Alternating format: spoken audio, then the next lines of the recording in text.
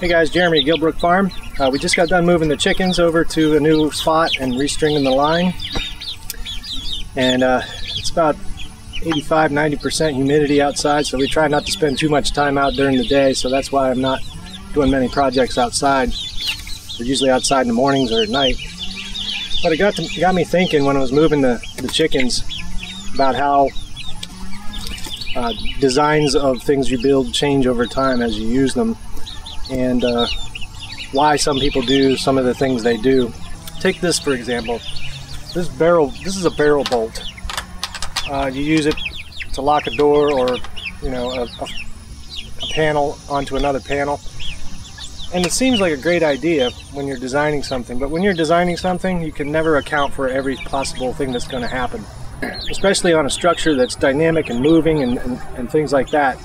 So I always try to, once I build something, I always try to sort of pay attention to it over time and see how, like for an example, the chicken coop, see how the animals interact with it and use it, see how easy it is to use, the features that we made, or see what really just doesn't work, and then make adjustments and continually refine that design. So again, this example is a barrel bolt, and these work great when you're building something like a shed or any structure that is meant to be built and not moved.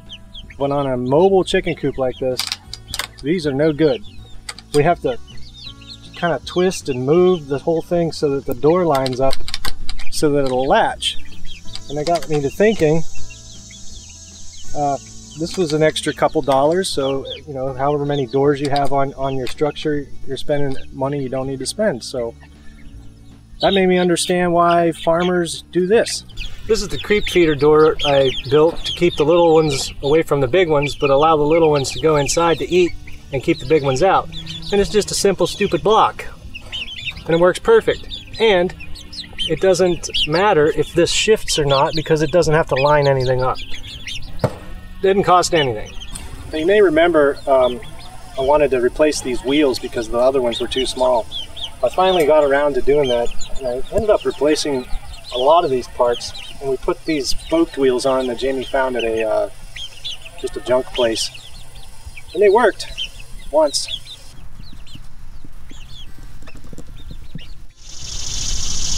Someone tried to move this by herself without pushing and turning. She tried to pivot it. That didn't work. I'm not sure what we're going to do now. This thing's going to stay here for a while. Here's another example of a barrel bolt. See, it doesn't really, unless you mess with it. But that one was actually easier than usual. So this is the chickshaw. I made a few little hacks since I built it.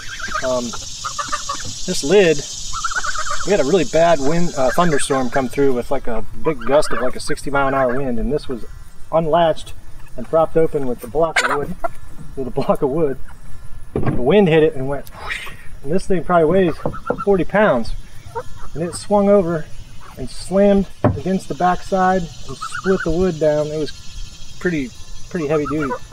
So I'm glad I put 4 hinges on the other side of this. I was able to fix it and get it refitted, but keeping that latched most of the time is key.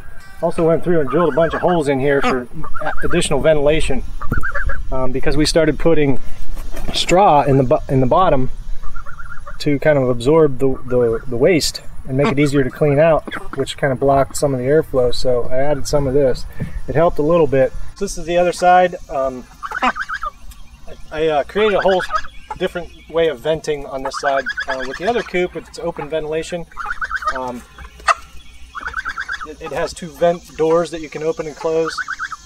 This one really didn't have any kind of ventilation. The floor is open on the bottom with just hardwood cloth, but there's no way for it to off gas. These holes helped, but I ended up just cutting a 10-inch strip of this side panel off and hanging it on nails so this can be pulled off, and it allows you to kind of prop it open and still keep the rain from going in.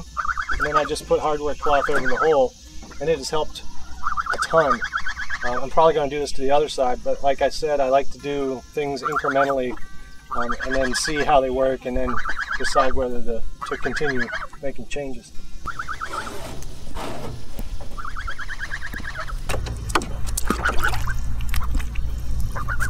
Look how big Ed's getting.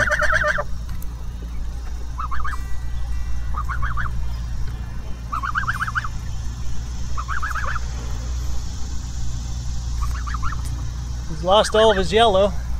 He's gotten all of his down. He's starting to get his big boy goose voice, but he still squeaks. He's been a cool addition to the homestead. Not much of a protector though. No. He's kind of clumsy. He has a little bit of trouble getting up the ramp to go to bed at night. Sometimes we need to help him. So I may change the angle of the ramp. Make it a little easier for him to get up. But him and the ducks love this pool. I took the barrel bolts off of these because these were impossible to close, and just did these little simple latch things. And look, an egg. So now it doesn't matter how this thing is twisted or oriented after you move it, it's going to close. And this is why farmers with experience always do that.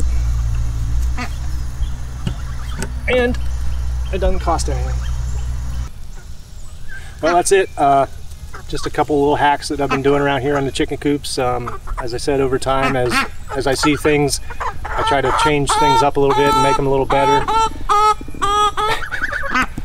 Not a lot going on during the day because it's so humid and hot. So we spend more time inside, and I'm editing a lot of videos. Probably build a whole separate chicken coop in another project coming up. We're going to try some different things, and I'll keep you posted on that as that gets closer. But other than that, y'all enjoy your day, and we'll see you in tomorrow's video.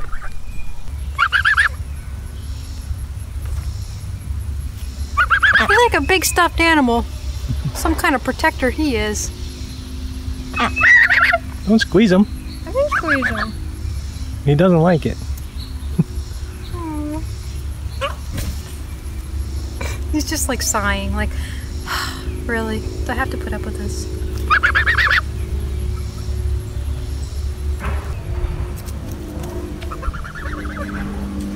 No more T-Rex arms. Shakes off my cooties. How about you guys? You want love? Come love me. Love me.